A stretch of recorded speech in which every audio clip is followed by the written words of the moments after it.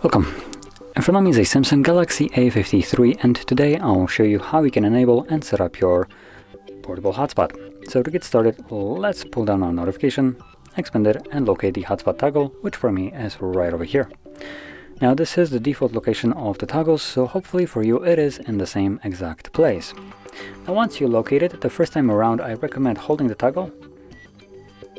Oh, right, I have airplane mode, so let me get rid of that.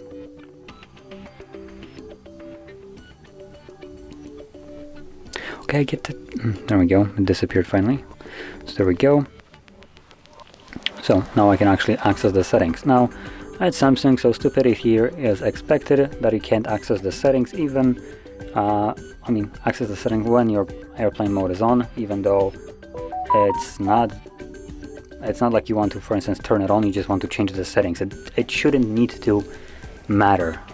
Anyway, in here, you will find a couple things. Now, the most important thing that you probably want to change around the first time around would be password. As you can see, the one that is generated right here is just kind of garbage. So let's select configure, tap on that password and remove it and set our own. Now the password does need to have at least 8 characters in length. There we go. And you will be able to save it. Now above, on the very first thing, we have the network name. You can change that, shorten that, do whatever the heck you want with it. It's completely up to you. This is what you're going to be looking for when you turn on your hotspot. This is the network name that you're going to be searching for. And below we have a P-band, which is set to 2.4. Obviously every device will use 2.4, so you shouldn't worry about that one.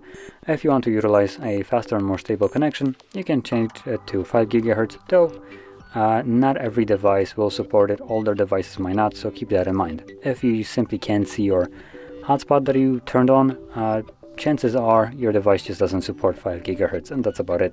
And all you would need to do is go back here and change it back to 2.4. From here, you can select save, and whenever you want to toggle on our hotspot, we're just gonna tap on a toggle, select to use mobile hotspot. Wi-Fi needs to turn off, I guess. And there we go. Now, for some reason, it needs to turn off Wi-Fi. Never encountered that one. I encountered the hotspot just kind of automatically disable it. Never a message that I need to turn it off. Okay, but anyway, as you can see, it is right now running. And once you're done with the hotspot, you can simply tap on it again to turn it off. And this will automatically enable your Wi-Fi again. So anyway, this is how you could set up your hotspot and turn it on, off. And if you found this very helpful, don't forget to hit like, subscribe, and thanks for watching.